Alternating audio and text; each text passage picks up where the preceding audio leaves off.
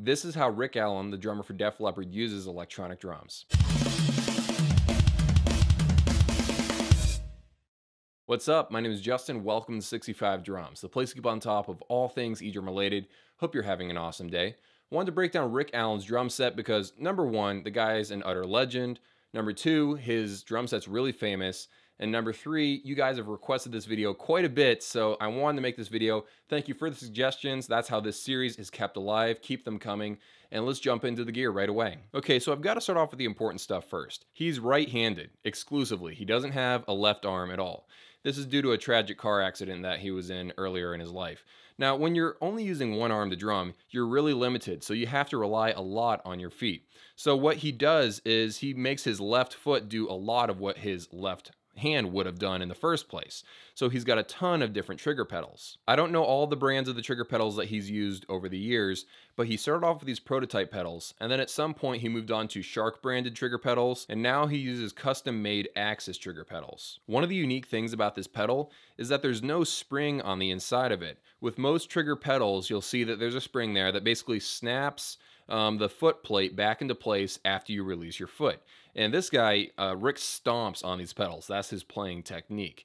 And the problem for that is there's a potential for a double trigger to happen. You press really hard on the plate, and then the spring snaps it back, and then possibly the plate will press down a little bit afterwards as an aftershock, and that could trigger a second sound. But imagine that you have two bars of a tambourine that's gonna be triggered when you hit this pedal, and you accidentally hit it twice because there's a spring there that's, being a little excited. So you're basically having two loops of a tambourine going for two bars, and it just sounds like utter chaos and madness. So what they do instead is they have little wedges, little slices of neoprene foam, and that way it rebounds. It's just slower, slightly mushier, but it's better for triggering results. At least that's what his drum tech says. Let's talk about the trigger housing for a second. There's this little Teflon nub that hits the trigger housing unit. This is the inside.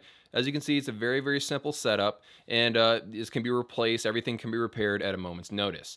You'll notice that there's a lot of gaff tape on top of all these pedals. At first, I thought it was because he was using pedals that were from a different company that he wasn't affiliated with, so he has to cover up the logos. But no, the reason why he's got gaff tape there is that there are Dr. Soul inserts taped on top of these pedals. And it's just basically for comfort while he's playing. Everyone knows that this guy plays barefoot. He's famous for that. The reason why he plays barefoot when he's drumming is he used to play with shoes and they would get snagged as he's trying to slide his foot across all these million pedals that he has down here. When you're really relying on your feet for drumming, you got to make sure that your pedal work is on point. And kind of look at it from his perspective, there's a ton of different pedals here. You have at least 3 different trigger pedals on his left side, and then you have another backup kick drum trigger pedal on his right side. So you got to make sure that you know where your foot is at all times. The sounds that he's using aren't set in stone. So for example, on his left side, one pedal will be the kick, the snare, and then the floor tom, in that order.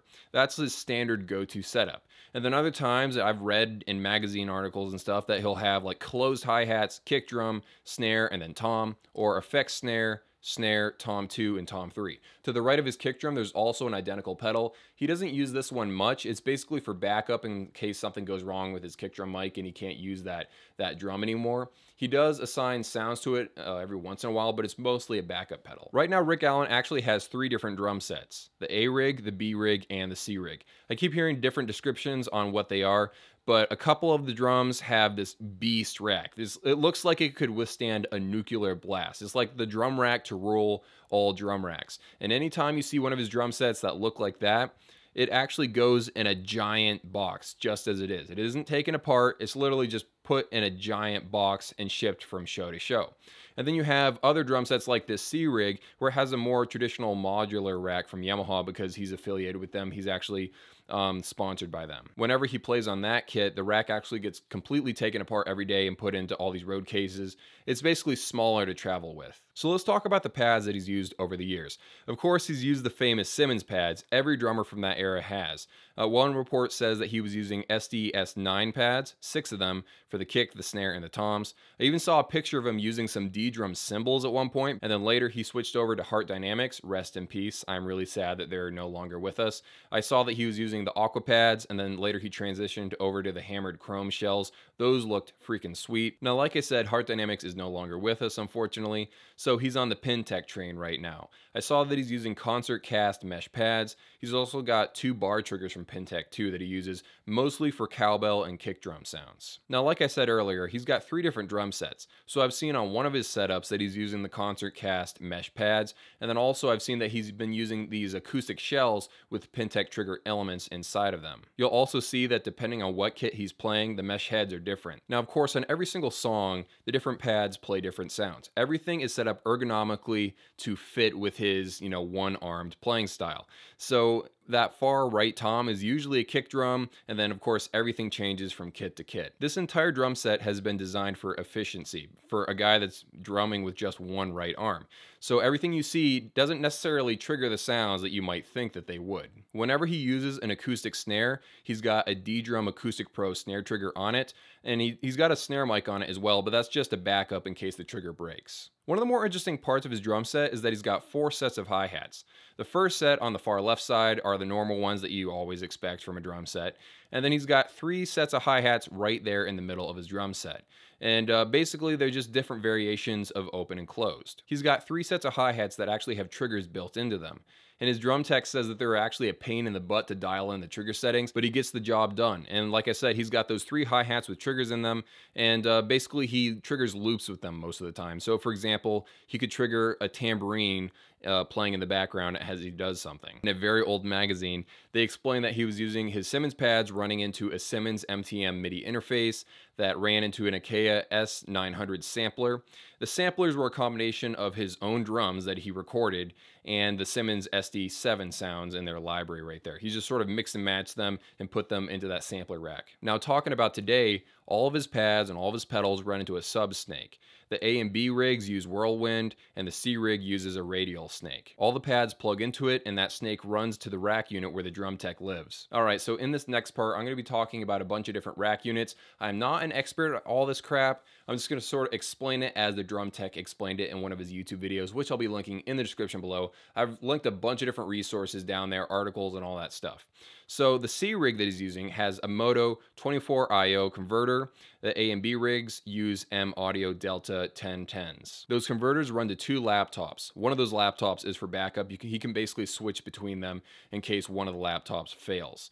Now, there's an input switcher and an output switcher. He's got 2 US Audio AB8s, and he's got 2 radial SW8 MK2s. On one of his rigs, they just have a radial rack unit that handles the inputs and the outputs just to basically save space. You'll see near the end of this breakdown how heavy this rack unit is, and it's absolutely insane. He also has Grace 902 headphone amplifiers running to PCIe cards mounted in an expansion chassis on the rack that is routed to express card slots. Let's talk about how he powers all this stuff. He's got a Furman P3600 ARG power conditioner, and he's got a universal power input box that basically lets him plug into any power outlet anywhere in the world that he goes to perform, and it basically converts it to 60 Hertz, 120 volts. He also has a UPS battery backup system as well. Now, this isn't technically part of the rack unit, but it definitely needs to be mentioned. He's got an RJM Mastermind GT pedal board.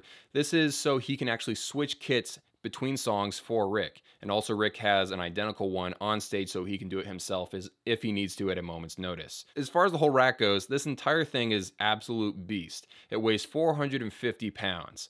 So, man, don't ask me to lift that stuff. And the latency for all this is actually pretty impressive. It's only 2.1 milliseconds, and that's after running through all the different rack units. And those famous glittery headphones that you keep seeing in all of his different videos, those are David Clark headphones. Now, you may have noticed something funny about this kit. There's no drum module involved in any of this. And his drum tech, Jeff Diffner, actually explains this in a very interesting way as to why he doesn't want to use a drum module. Talking about the technology of the kit as a whole, he said that it's less voodoo than people think. Really, the biggest part is getting the trigger setup right. One of the benefits of doing a software setup as opposed to a pure hardware setup like a drum module is that as a tech, I'm allowed to work on things during the show. If we were dealing with a Roland drum brain or a Yamaha drum brain and a trigger went haywire, if it was double triggering or maybe it started dying so I'd have to crank the gain, there's really no way for me to go in and edit any particular trigger while Rick is playing. Typically, when you pull up the settings for a pad, the minute you hit a different pad, the page changes over to the settings for that pad, which with Rick is all of them. You know, Jeff really does have a point here. When you're trying to edit trigger settings inside of most drum modules, the moment you hit a different pad, all the settings that you're working on disappear and it switches over to the page that deals with the trigger settings for the pad that you just hit. So if you're in the middle of a concert, you know, hitting a million pads a second, your trigger settings are just going to fly by like that, and you're not going to have a chance to really lock anything down. Now, there are ways around this. So, for example, on my Roland TD30, I believe I can press the lock button so it just stays on one trigger. And then I can press these, you know, arrow buttons basically on the bottom where I can switch between different triggers. But it's nowhere near as easy as basically having the drum software on a laptop in front of you and just literally, you know, poking around and choosing the trigger you want to edit and then editing the gain and the threshold all there in real time without having this issue at all. Okay, so let's talk about the laptops and software. They use two of them. One is for backup. On the rack unit, you'll see that there's a lot of double everything. That way they can switch over between laptops in case something's breaking. But anyway, I saw that one of them, at least the one that I saw, was a Leveno, and I believe it was running Vista, possibly Windows 7. These things have been running for 6 years, and they're actually thinking about upgrading them. By the time you watch this video, these laptops may not be the current ones. But anyway, the computer software that they're using right now is called D-trig. So you've got all these inputs from all the pads and all the pedals running to the laptop, and all the trigger settings are done within this program right here. And then all the sounds, all the samples are run into this sample software called Battery. Now, this is one of the most interesting things that I learned when doing the research. What he hears in his monitors and his wedges and his headphones and stuff, those are different sounds, different samples than what the audience hears. Apparently, according to the drum tech, he just likes certain sounds. It's like clearer to play along with. It just makes more sense to them. And then the audience has their, you know, big rock sound that they get to hear. It's just really funny that they're actually listening to a completely different sample than what the audience gets to hear. And that is the breakdown. I need to know before you leave, what's your favorite Def Leppard song? I want to know. Let me know down in the comments below. Hope you guys all have an amazing day, and I'll see you in a few.